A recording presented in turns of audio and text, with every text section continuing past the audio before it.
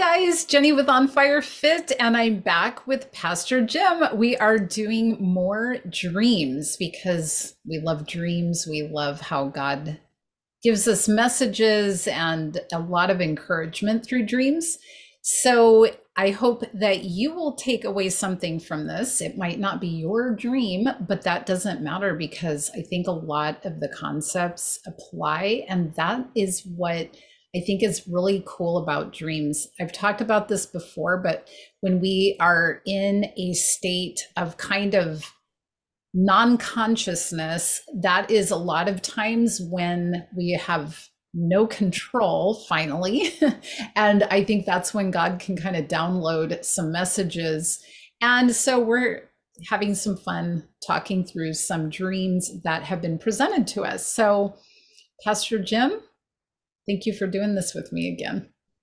Oh, no problem. No problem. I love to do this. I think it's just so enlightening.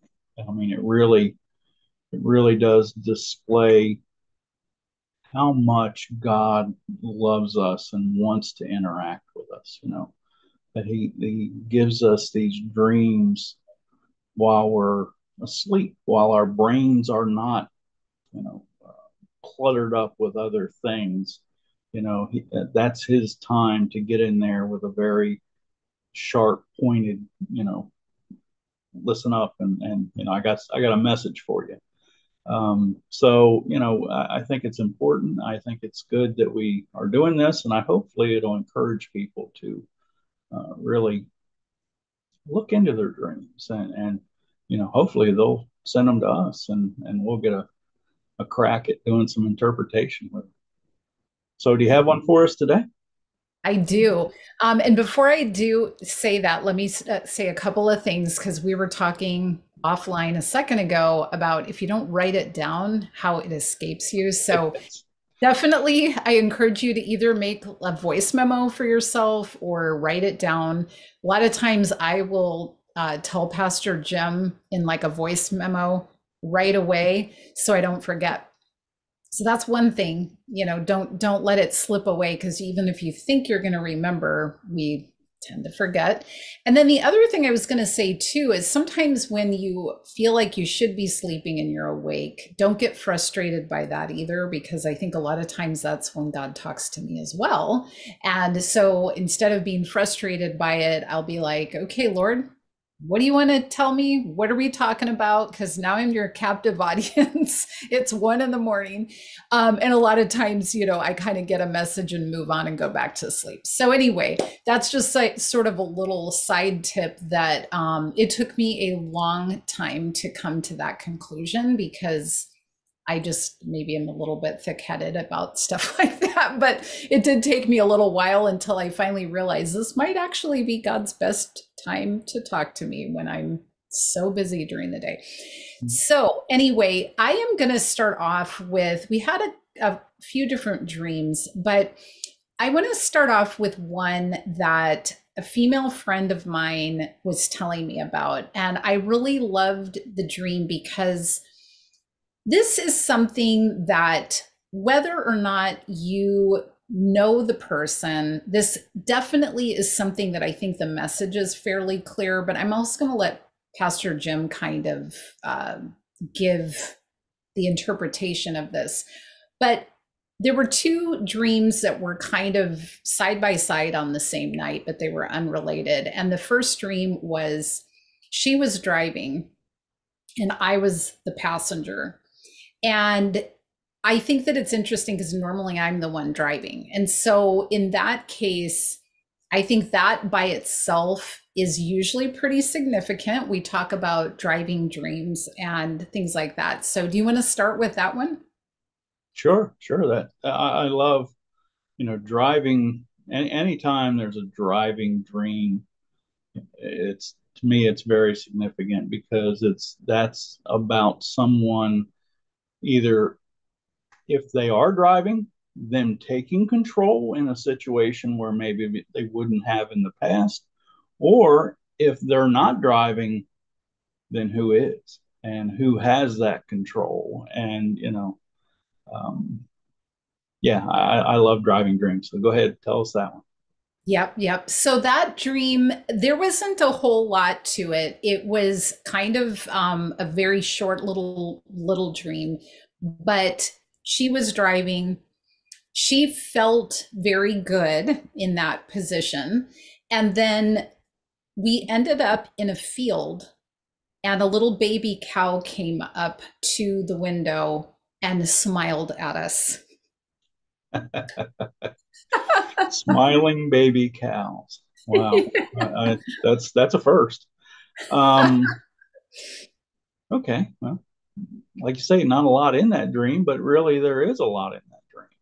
So, you say you were the one that typically drives. So apparently she was comfortable in driving and releasing you from responsibility. Um, so I think that's significant.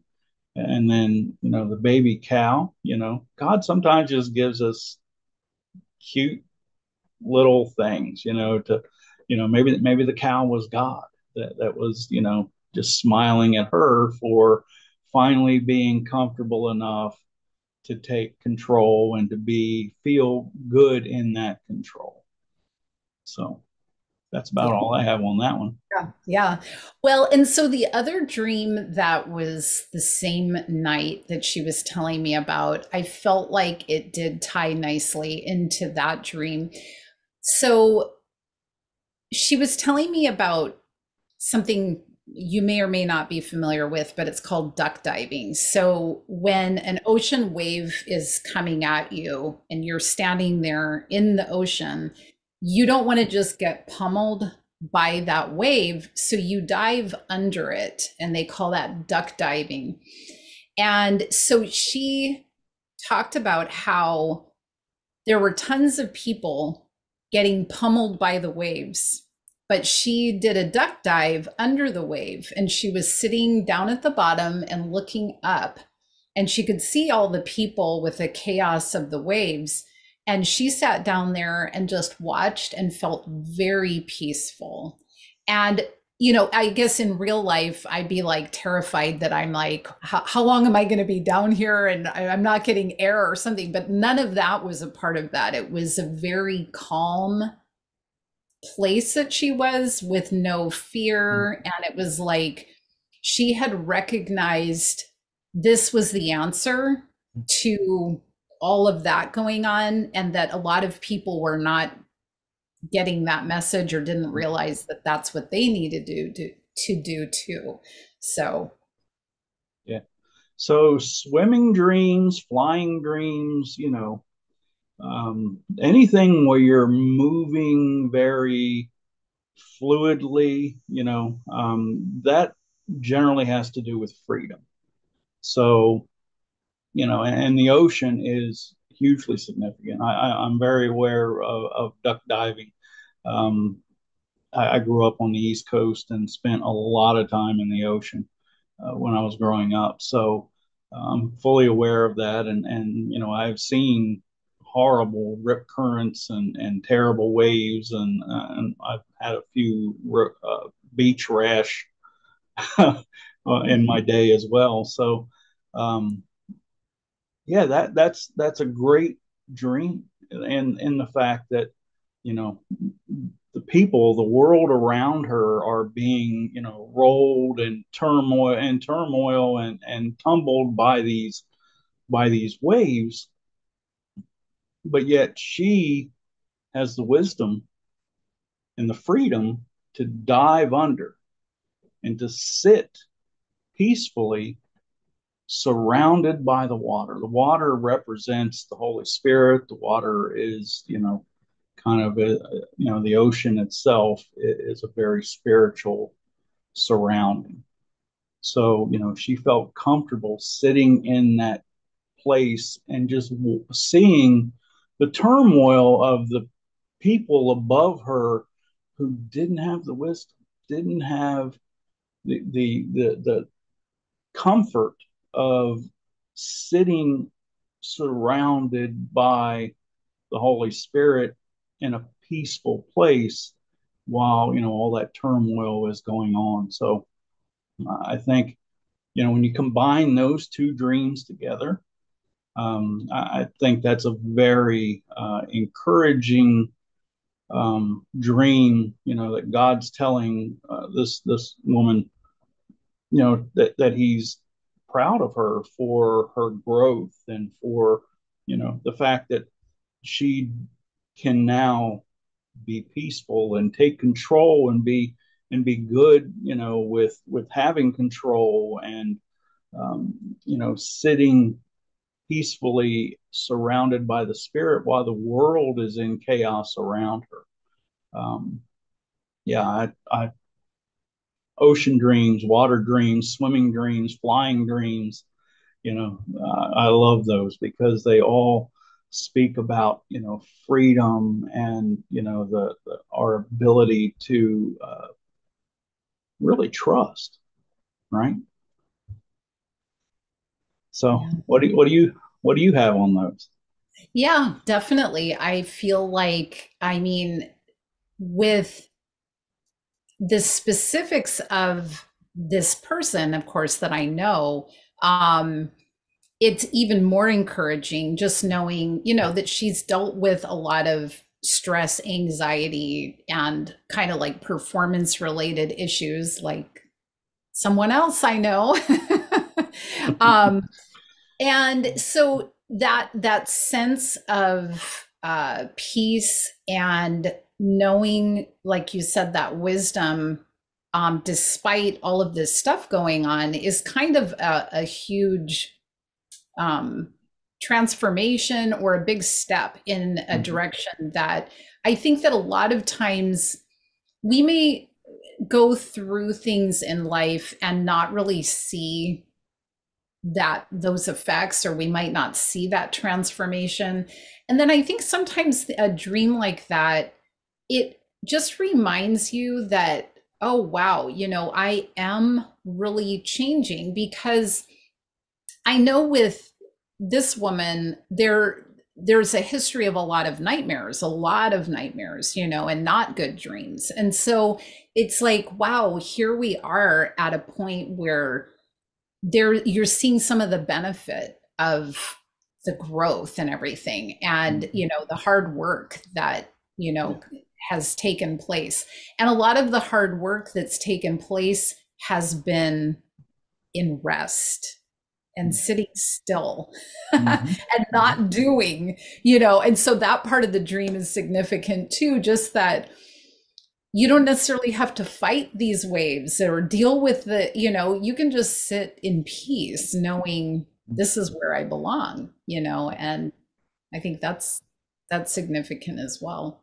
Absolutely. It reminds me of Jesus that slept in the boat, in the middle of the storm, and all of the disciples are freaking out, Yep. Master, Master, we're gonna perish in this storm. Don't you care? And he's like, Yeah.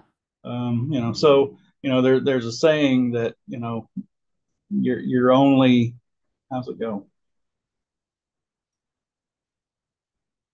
You're only as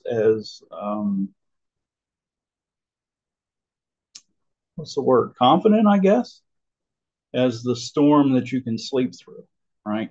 Mm-hmm. So, um, yeah, I mean that's really, and to end it up, I don't know which dream came first, but to end it up with God, showing up like a cow, smiling at you. Yeah, if I was her, I would be ecstatic with those couple of dreams because that's really cool. Yeah, yeah, yeah. No, that's great. Okay, so let's talk about a different dream Okay. that was a gentleman had sent to me.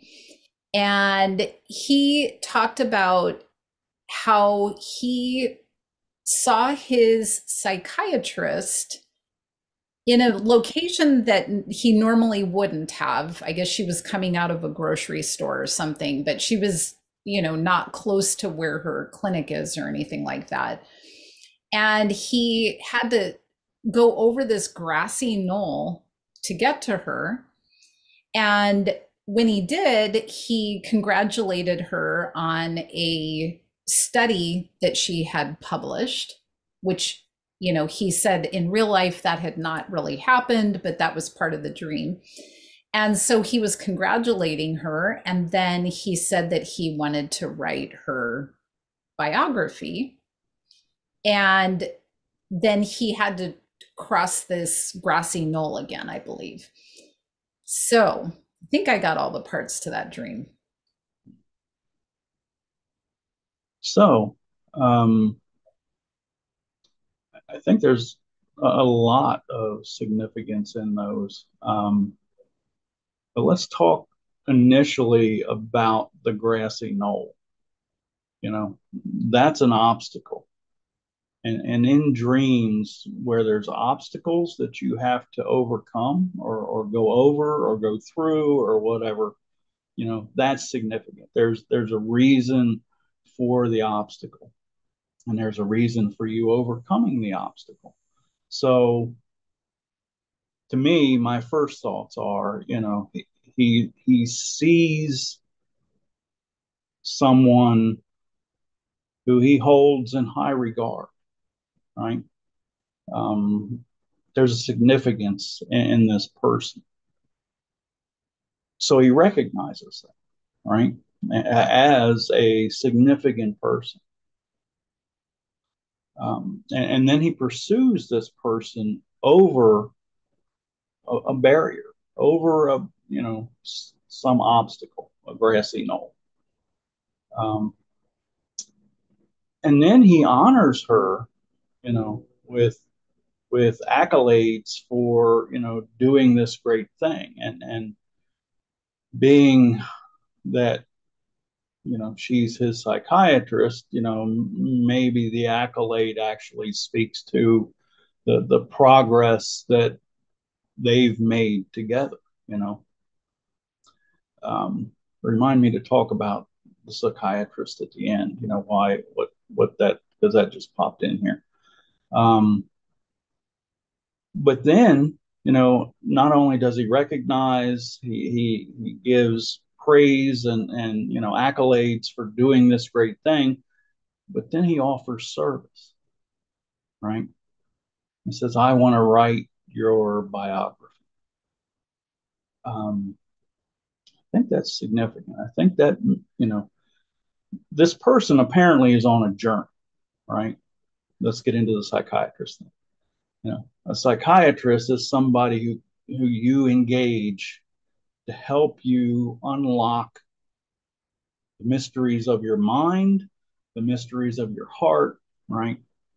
Um, I think that lines up with God, right? I don't have a psychiatrist. If I have a mystery in my mind or a mystery in my heart, I ask God. You know, He and the Holy Spirit do that for me.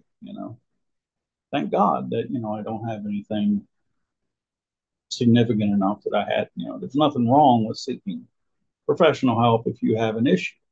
I'm not saying that. I'm just saying that by God's grace, I don't. So if I have something that I need to work out, I go to God. But I think maybe this person's on a journey with God, recognized God, recognized, the person that they're on the journey with, had to overcome a barrier, an obstacle to get to that person, praised and gave accolades to the person, and then offered himself up in service. Um, I think that's a beautiful metaphor of our life in Christ, our life with God. Um, I really think, and I don't know if this person, if they're Christian or whatever, um, but if they're not, maybe that's God saying, hey, I'm, even if you're not doing this with me, I'm beside you in this journey with your psychiatrist. Because there's definite parallels there. just like Jesus used parables to teach. And a parable is nothing more than a spiritual parallel to a physical reality, right? Um, I see this as almost a parable dream, you know? Um, yeah, that's pretty cool. Thank you. Yeah, Whoever that's sent that, thank you. yeah, that was a good, I knew it had a good feeling to it. Mm-hmm. I like how you interpreted that, and it did make sense to me. I do think that it felt to me like a, I don't know if you want to call it a full circle or what the word is, but it almost feels like, at the outset, this person probably sought the psychiatrist for help. The psychiatrist obviously knows what they're doing if they, have been able to help this person as well as publishing a study and whatnot.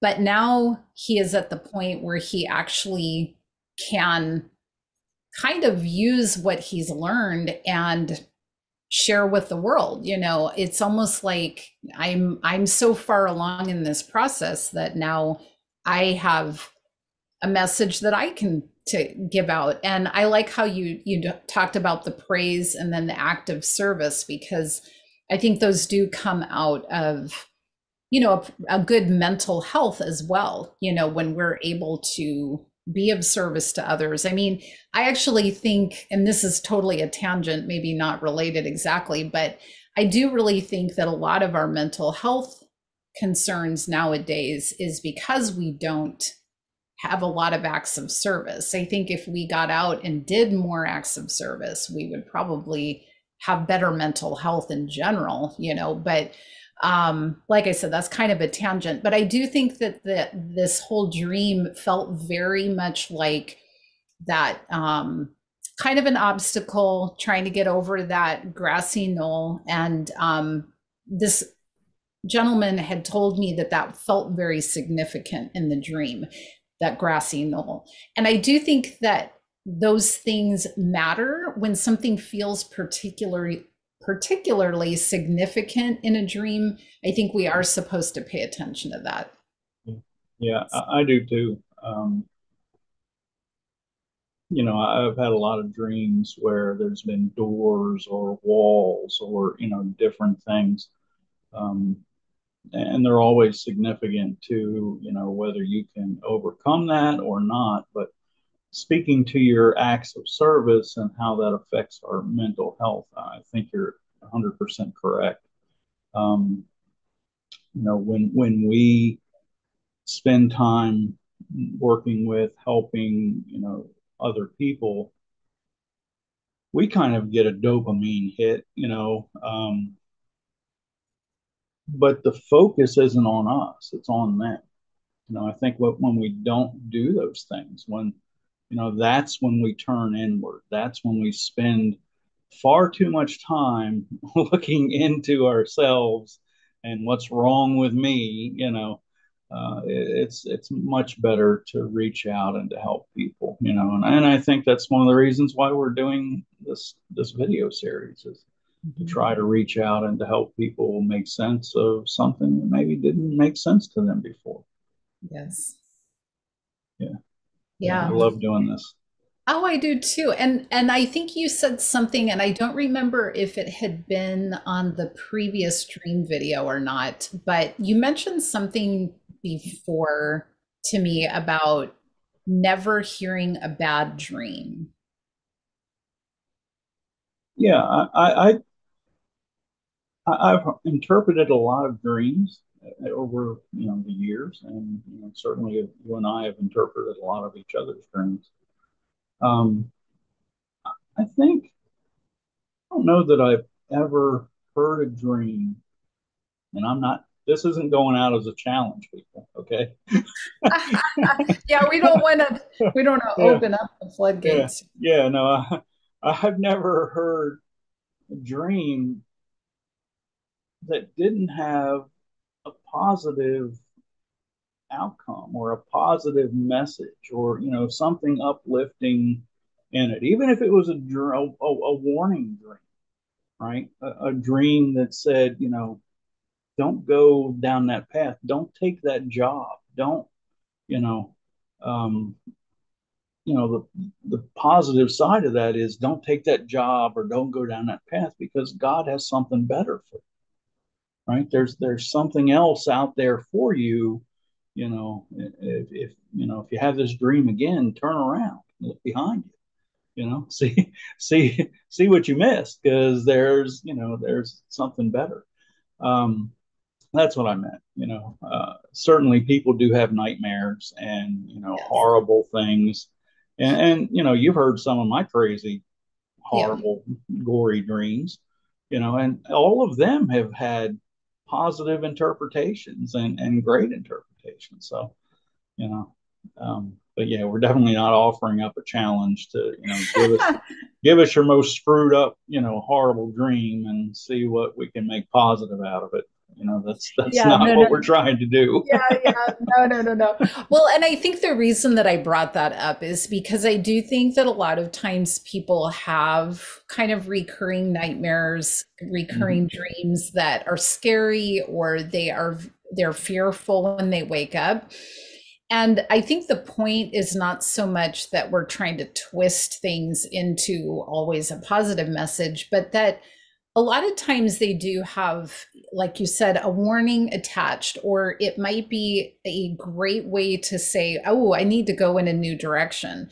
So those turn out to be positive. So even if you have dreams that are not necessarily on the surface looking like they're positive, there may be a message in there that is trying to kind of open you into a new direction. I think that there's some dreams that people probably have that are kind of processing past trauma. And I wouldn't necessarily say, you need to keep reliving that or something, but I do wonder, where the message could be sometimes. And I'm just kind of overgeneralizing right now, so I am certainly not trying to minimize anything anybody has ever gone through. But, there's that sense sometimes of having to maybe forgive somebody in Mhm. real life that hurt you, and it's not to release them necessarily from what they did or the wrong or whatever, but it's to release them from your conscious and subconscious, that is to make you free. So I think sometimes even those recurring nightmares might be a prodding or a prompting to kind of, we need to move in a direction that will release that from you. And, so anyway, I'm not trying to get too heavy with all of that, but I do think a lot of times people do have recurring nightmares, and they can, you carry those feelings sometimes for a while during the day. But if you can possibly look at it with a positive angle, you don't have to carry that heaviness with you. Yeah, I don't know if that absolutely, makes sense. Yeah. absolutely. Let me share real quickly just a reoccurring nightmare that I had from my early childhood all the way up into my 20s. I grew up in a very old house, built in 1790s, and upstairs on the third floor we had these dormers, and those dormers had these little closets built into them. Just these little tiny, 3 foot by 2 foot doors with these little tiny closets. And I had a dream from the time I was, could even remember that I had a dream that that one particular dormer in that third floor was a portal to hell. And that demons or the devil himself or whoever would come and grab me and drag me up the steps because we slept on the second floor, up the steps to the third floor and try to drag me into that dormer. And I could see down the steps into that dormer. Um, and there was flames and fire and all kinds of just evil things on the steps, and they never got me. They never took me down there, right? They never went down. I never went down the steps. I never got through the threshold of the door. I always got free. But as I was a child, I would wake up terrified, and I never wanted to go up to the third floor. And I never, ever, it wasn't until I was in my teens that I ever even opened that door up to look, Um, there was nothing in there, of course. But, and then finally, I started to learn about the spirit realm. I started to learn, that heaven and hell are real, and there is a spirit realm on this earth, and things are real and active in those areas. And I think about the time that I started to have those revelations and I started to study about it in the Bible and, go to classes on, deliverance training and all that stuff, the dreams went away. I think it was just God trying to show me that this is real. There are real evil. There is real evil in this world, and you're not going to be affected by it. They're never going to get you through the threshold, but you need to recognize it and realize that it's there. So that's a positive to a thing that tormented me, for 15 years, probably, maybe even more. Um, yeah. So if you have reoccurring dreams or reoccurring nightmares or whatever, let us know. I mean, let us ask God and find out what the real truth behind it is, because it's probably not as terrifying as you think it is. Yeah. Yeah, good. Wonderful. Well, I think we can wrap it up today, but we are going to continue with our dreams. And so if you have a dream, or like he said, recurring dream or a nightmare, even, we would love to hear about it. And so just send it, you can send it to my email, onfirefit@gmail.com, or onfirefitteam@gmail.com. We will definitely get to that. So thank you so much for being a part of this. Thank you, Pastor Jim, for doing Well, this with me. It's yeah, always a pleasure. yeah, you're welcome. You're welcome. Thank you for including me in this. This is a Yeah. lot of fun. I enjoy this. So thank you very much. Yeah, thank you. Yep. So we will see you guys next time, and live on fire.